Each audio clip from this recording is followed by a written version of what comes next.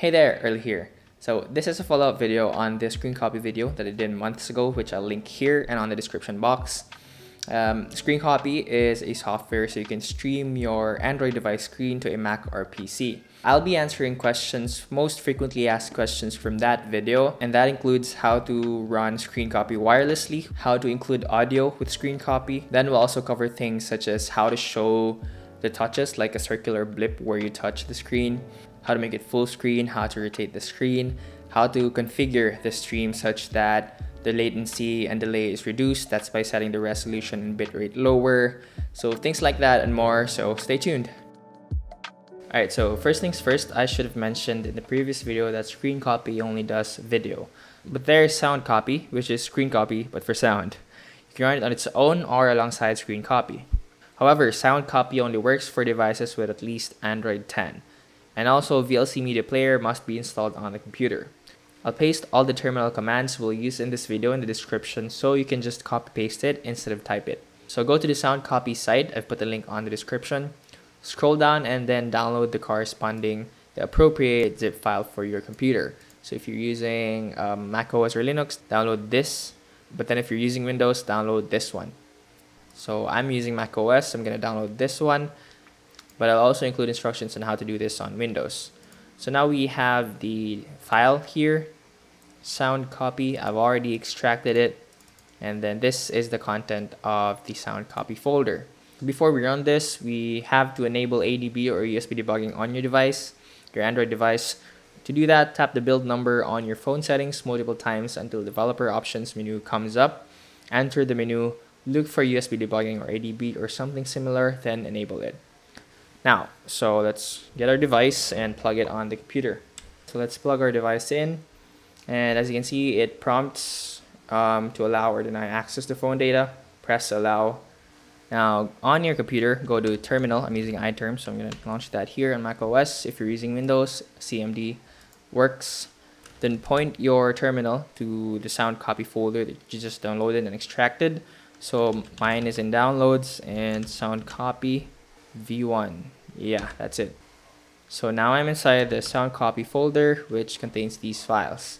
And once you're here, the only thing you need to do is run sound copy. So for Mac OS and Linux, that's /sound copy. Now the streaming app on the phone will prompt if you want to start recording or casting with sound copy. Press start now and then press enter on the terminal. If you get an error saying VLC command not found or the system cannot find the path specified for Windows or something similar, make sure you have installed VLC Media Player on your computer. If it is already installed and you still get this error, you may need to add VLC to the environment path. To do that, just copy and paste this line on your terminal. So let's run sound copy again. It's going to prompt on your phone again. Okay, press start now, then press enter on the terminal. And now it's connected. Alright, so let's play my previous video on the M375S keyboard. Never experienced dropped connections in 1 month straight of usage. You can assign either Bluetooth or unifying receiver in any. As you can hear, both devices are playing. This phone and the laptop is playing. Now the laptop is playing through the Unsa angle speaker that I have right here. So that's it. It's now working. I've also tried other applications such as games like Call of Duty and it works.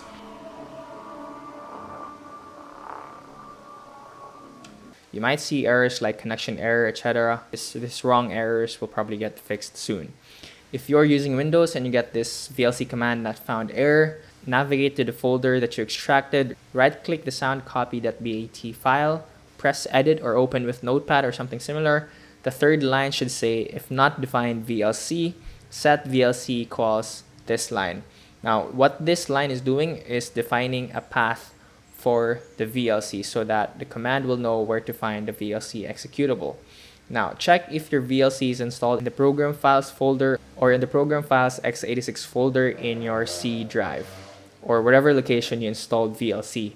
Then edit the third line accordingly to that path. It's worth noting that sound copy is not a production level software just yet. It's still a proof of concept or a work in progress, but don't worry, that doesn't mean it will destroy your devices or it's unsafe or whatnot. It only means it's not proven and tested to work on many devices or applications yet. So just give it a try, and if it works, then great. Alright, now for wireless running of screen copy. First, you'd have to follow the previous video, the original video, and make it work wired. That's a prerequisite. Link to the first video is on the screen corner card and on the description box. Then, once you got it working wired while your phone is still connected to your computer, follow these instructions. First is to connect your phone and computer to the same Wi-Fi network. After that, get your phone's IP address. The easiest way to do this is to go to your phone's Wi-Fi settings, select the Wi-Fi network that you're connected to, then you'll see the IP address assigned to your phone. Now take note of that IP address. Now on the terminal, enable ADB over TCP/IP by typing ADB TCP/IP 5555. And now it's going to restart ADB in TC mode port 555. It's going to show that allow access to phone data prompt again on your phone. Just press allow every time it shows up. So now we have enabled ADB over TCP/IP. So now we can unplug our phone. Let's go ahead and unplug it. So now I've unplugged my phone, and now we can try to connect to it wirelessly. So to do that, do ADB connect, put in the device IP that you've seen earlier. So that's, for me, that's 168.101. Oh, missed something here. 0.101.55, and then put in the port.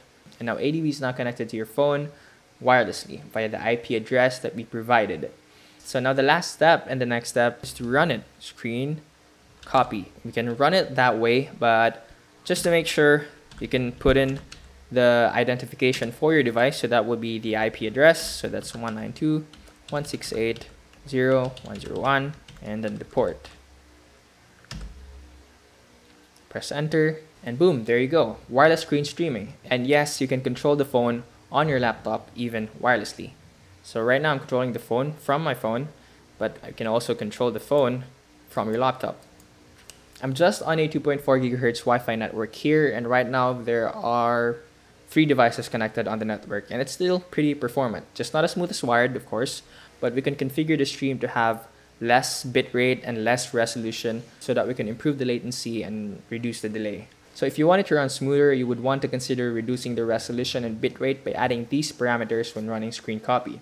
We're now diving into the configuration stuff. So let's cancel the stream, Control C. So let's try this configuration. Bitrate is set to 2 Mbps and maximum size is 800 pixels. Now by default, bitrate is set to 8 Mbps and the resolution would depend on your phone. Let's say, for example, this phone has a resolution of 1920 by 1080. Setting the max size as 800 would force the long side of the screen to be 800. So for example, the long side of this would be 1920, then it would be forced to 800, and then the short side will be automatically calculated in such a way that the aspect ratio is maintained. As you can see, the screen became smaller and it's more performant than previously, the default setting, which is high bitrate and high resolution. And by the way, if you rotate your phone, assuming orientation isn't set to lock, then the screen copy window will follow the phone orientation. But you can also force rotate screen copy by typing screen copy -- rotation 1. This way, no matter the phone orientation, screen copy will stick to this rotation mode. You can also directly run screen copy at full screen. Just type screen copy -- full screen. But you can also just run it normally and just press full screen on the window on your computer. So to turn it off on run, you can try screen copy -- turn screen off.